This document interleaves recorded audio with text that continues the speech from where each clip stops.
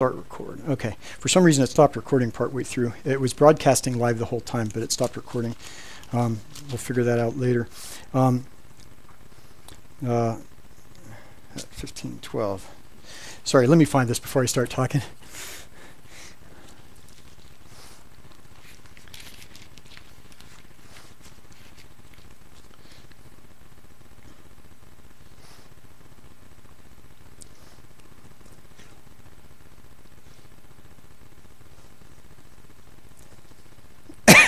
Okay.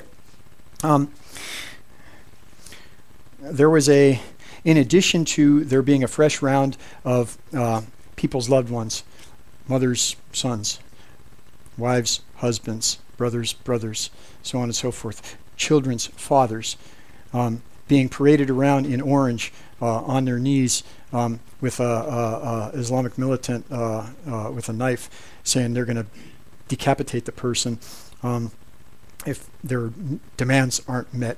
In addition to there being a fresh round of that type of activity, and I think at least one or two confirmed decapitations recently, at the same time as that's going on, and as there was this Je suis Shahid in France, where they had millions of people descending to defend freedom of speech, even though the person in the Oval Office didn't go. Pretty much everybody else in the free world went to defend free speech from Islamic terrorists. At the same time as all that is happening, Council on Arab American Islamic Relations, I think it is, CAIR, was having some kind of rally in Texas where on the steps of the state capitol. I don't know all of the details, so take all of this with a grain of salt as far as the nitty-gritty details. The point I'm making, I'm very clear on. The details I'm not that clear on, I'm not that knowledgeable about them, and they aren't critical to the point. But there was some kind of thing going on where they wanted to honor Islam in this country and bend over backwards to make sure people know that we're not against Muslims. You know, we welcome everybody in America as long as they're willing to live peaceably and stuff like that. But in the midst of all that, I mean, they're doing that in a context where clearly Islamic terrorists are threatening to cut people's heads off unless their demands are met on videotape, horrific death to see happening to one of your loved ones, trying to make it as unpleasant as possible. They're clearly doing it around their faith in Islam in ways that are relatively consistent with the Quran, although I'm not a Quranic scholar. This is in that kind of context. We are attempting to honor Muslims in this country by having this event on the steps of the Texas state capitol or something like that. And somebody made the bold request that any participants in this rally, this pro-Islamic rally, would have to renounce terrorism and pledge allegiance to the flag of the United States. And that was a highly controversial, highly controversial, xenophobic, Islamophobic, whatever, bigoted redneck thing for somebody to ask that, okay, we're not against Muslims, we're glad you're here in our country, show that you're not a terrorist by, denouncing what's going on over there, and show that you want to be an American by pledging allegiance to the flag. Everybody else who's gained their citizenship had to pledge allegiance to the flag at some point or another, right, wrong, or indifferent. But the fact that was very controversial and was seen as like bigotry and against the Muslims, that they would want them to denounce terrorism and pledge allegiance to the flag, that's a big old red flag for me right there, right? So this event is going on with Muslim clerics and imams and stuff. I don't know their ecclesiastical org chart, so I don't know an imam from a shah, from a cleric or whatever, but the Muslim religious people in the garb and stuff are all gathered on the steps. Bunches and bunches of supporters. Muslims came for this and all this stuff. And one person out of the 150 million people in America that identify as either Protestant or Catholic, one out of 150 million people in America went to that event and grabbed the microphone away from the imam and said extremely bold stuff in the name of Jesus Christ. I don't agree with everything she said. This is where I get to Hitler. She's not Hitler, obviously, but you can agree with some of what somebody does and not other stuff of what they said. So I don't agree with some of what she said theologically, like she's claiming Texas for Jesus or America for Jesus or something like that. I don't think that's quite up to us to do as long as we're in a fallen world with free will. But we could certainly pray that America would be claimed for, but I don't really think it's up to us to do that. But that's a minor detail. My point is the following. She said something. She grabbed the mic in the midst of an ocean of Muslims that were not willing to denounce terrorism and pledge allegiance to the flag of the United States on the Texas state capitol at the event where Texas government was rolling out the red carpet to them to show them we're not prejudiced against Muslims, in a context where there are terrorists killing every day and stuff like that. One little woman out of 150 million people in this country that identify as Protestant or Catholic got on a plane, flew to Texas. She was not local there. She had to fly hundreds of miles or whatever, spend money to go and be at this event, and grab the microphone away from these guys and barked like George Patton. She barked like Ted Nugent. I mean, she was like a drill sergeant, Newt Rockney or whomever, for 15 seconds or whatever till the cops dragged her off. And so while I don't agree with everything she said, I would like to admonish all of us. I'm looking in the camera right now. I'm not looking right at you behind the camera, sorry. I'm looking at the camera, yeah. And I'm pointing at myself right now. I would like to admonish all of us to grow a pair. That's not exactly a Christian thing to say, but I would love to see if half of the men in America that identify as either Protestant or Catholic had as much of a pair as this woman, Christine, I don't know how to pronounce her last name. It's Weck or Wyke or Wick or something. It's W and several vowels and then CK. Christine Weck, and if I'm butchering your pronunciation, Christine, sorry, I don't know how to pronounce your name. If half of the men in America had a pair half the size of Christine Weck, there would not be any kind of terrorism making any kind of stronghold in this country. With 150 million of us, probably the guy in the Oval Office wouldn't be in there encouraging gay marriage and killing babies and all the other stuff that he's encouraging and spitting on Israel and all that. Could I encourage us to grow a pair? That's kind of all I really wanted to say. And take a lesson from Christine Weck or Wyke or however you pronounce it, that was willing single-handedly, a little woman. She wasn't a big macho strapping guy. We have some friends with Brewline and all that. They have the muscles and the tats and all that. You can sort of imagine them being able to swagger. This was a little blonde-haired woman. Flew a long, long way to grab the microphone away from these Muslims in front of all the Muslims and the media and the news cameras and the cops and everything on the state capitol and bark a message in there about Jesus, about righteousness. Could we grow a pair? Could we be more like Christine? In response, by the way, and you can see this all over Facebook, if you guys check out Facebook, in response to what Christine did, many, many people are denouncing what she did. Christians are denouncing Christine Weck for going and offending the Muslims by grabbing the mic and speaking in the name of Jesus. Right? Thank you. Now, I mean, right. Thank you. So, I mean, if I'm too cowardly to step up to the mic, I kind of got nothing to say to her, right? If she has more of a pair than I do, if she's more of a man than I am, and she's willing to go fly hundreds of miles to step up in an ocean of, she took a big risk. Huh? She came from Germany. She did this in Berlin, too. I didn't know she was coming from Germany. I thought it was from Kansas or something. Are you serious? That's funnier yet. Okay. So it came from Germany to do this. If she's that much of a man, and I'm not enough of a man to step up to the mic, I kind of shouldn't be throwing stones at her and criticizing, the great evangelist Dwight L. Moody. D.L. Moody, some woman was criticizing him. Mr. Moody, I don't like the way you evangelize people. And he won many people to Christ. He wrote many books, and he was an incredible, humble man of God, very fruitful. This one, I don't like the way you evangelize, Mr. Moody. And, okay. Well, how do you evangelize, ma'am? Oh, I don't evangelize, she said. And he thought for a moment. He goes, well, I like my way better. So, any of us that doesn't have enough of a pair to step up to the mic, like Christine Weck or Wyke, however you pronounce it, we kind of don't have anything to say to her, I would think. But moreover, if we're going to criticize her, as many people did on Facebook, at least we could think a little bit and read the word before embarrassing ourselves.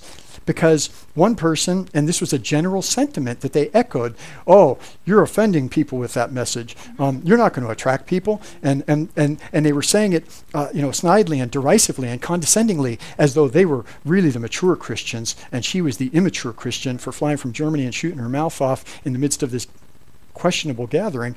I have nothing against Muslims. God wants us to love everybody, right? And I don't assume that every Muslim is a terrorist. I'm not knee-jerk like that.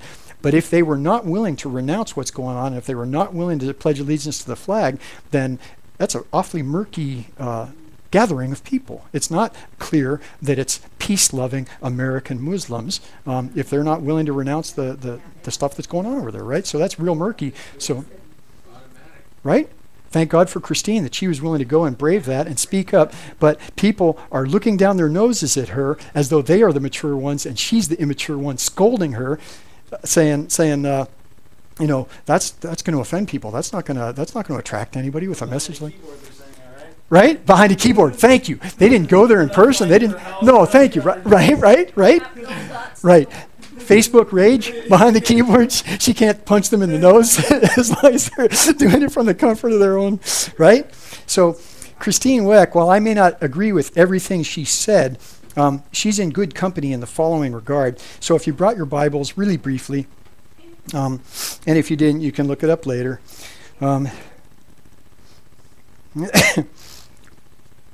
Matthew chapter 15. We'll start at the beginning for a little context. I was just going to give you a couple of verses like 12 and 13, but Matthew 15 for context, you could start at the beginning. Matthew chapter 15. Then some Pharisees and scribes came to Jesus from Jerusalem and said, "Why do your disciples break the tradition of the elders?" Now, these are people scolding Jesus and his disciples like they were the righteous guys, right? Like they were scolding Christine. For they do not wash their hands when they eat bread. And he answered and said to them, "Why do you yourselves transgress the commandment of God for the sake of your tradition?"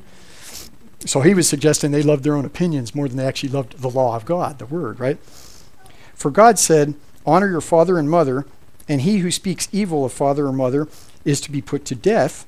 But you say, whoever says to his father or mother, 'Whatever I have that would help you has been given to God,' he is not to honor his father or mother."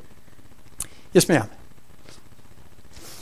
And by this, verse 6, "And by this you invalidated the word of God for the sake of your tradition. You hypocrites, rightly did Isaiah prophesy of you, 'This people honors me with their lips, but their heart is far away from me.'" And lest anybody think that Jesus' primary beef with the Pharisees was that they were legalistic or hypocritical, that was not the root of his issue with them. The root of his issue with them was that they loved their own opinions more than they loved the law of God. The passage of Isaiah that Jesus is quoting here elaborates in Isaiah, if we went there, which we're not going to take time for now, but if we went there, the passage that he's quoting elaborates in Isaiah and suggests that the real issue is loving one's own opinion more than you love the law of God. So there are many people that think they're free of Pharisaism because they're not legalistic, or they're free of Pharisaism because they're not hypocritical and they admit their sins or whatever. But they still love their own opinions more than they love the law of God. They look at a Christine Weck, or however you pronounce her name, and they decide they're judge and jury to say she was wrong to offend these Muslims, when if they knew the law of God, they would get to verse 12 over here.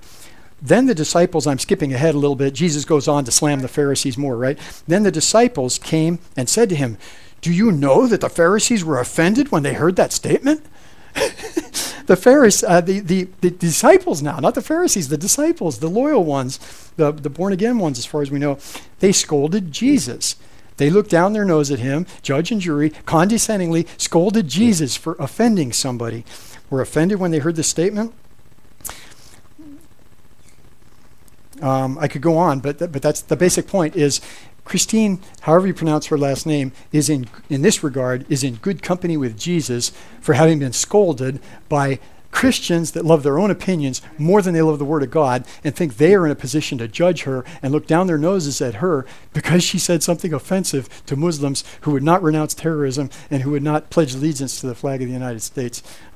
They obviously love their opinions more than they love the Word of God, because if they knew the Word of God, they would know Jesus was not afraid to offend when the time calls for it. The Great Commission is not to gather flies, it is to make disciples, right? They were saying, well, her means of gathering flies was not very effective. So I'm really struck by the thing with Christine and the fact that there are people. I was going to pray for a whole host of people. There are people we pray for pretty much every week here at Motor Gospel Chapel, and I just had this really strong feeling. I couldn't think of one person, and we have some problems. We're not denying that we have some serious issues. I couldn't think of one person amongst us, amongst any of my friends or family or Facebook people all over the world that are my friends, that have a loved one on his knees right now with a knife to his throat, about to be made a spectacle of. I can't even imagine what that would feel like to see that with one of them.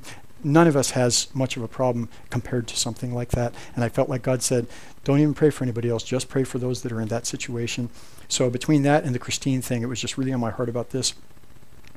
So in closing, if I haven't already admonished us enough about growing a pair, at least as much as Christine did, I have a favorite a favorite compare contrast that I like to do. Physicists are big on eigenvectors and eigenvalues. Eigenvectors are things that are pure, you might say. So pure red would be an eigenvalue or an eigenvector. Pure blue, pure yellow. There is no red in pure blue. There is no blue in pure red. There is no blue in pure yellow, et cetera, et cetera. And then you make a spectrum by having the pure red at one end, the pure yellow at the other end, and a continuum of orange like that. So I'm fond of using really extreme things to compare and contrast. Even though most of life is not at either end of the spectrum, it helps if you have these eigenvectors, because then you can build something. You can break a color down if you understand red, blue, and yellow, for example. Into its components, even though most of life is not pure, neither pure red, nor pure yellow, nor pure blue. So one of my favorite compare-contrasts is kind of applicable here. And that is a comparison with two things. I like to say people, I'm leaving them with two words. I have just two words to leave people with tonight. Now, those two words are leadership and chicken ship. That's our choice. Leadership, chicken ship.